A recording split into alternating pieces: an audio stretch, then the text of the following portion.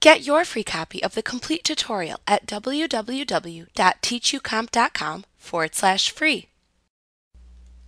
You can set a default template for each section in a notebook, which can be really helpful by adding continuity to pages within a section. When you do, each new page that's created in that section will use that template by default. The default you select will apply to that section only.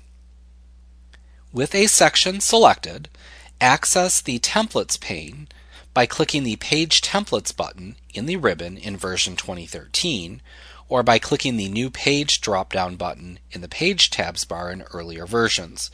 Let's take a look at this.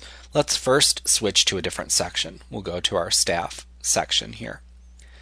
And then once again, we will go up into the ribbon and we will select the Insert tab in the ribbon, and we'll choose the Page Templates drop down here and choose Page Templates to reveal the Templates pane.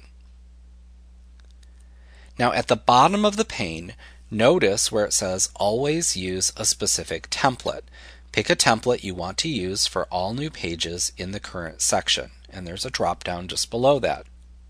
Simply click on that drop down and then choose which template you want by clicking on it to select it.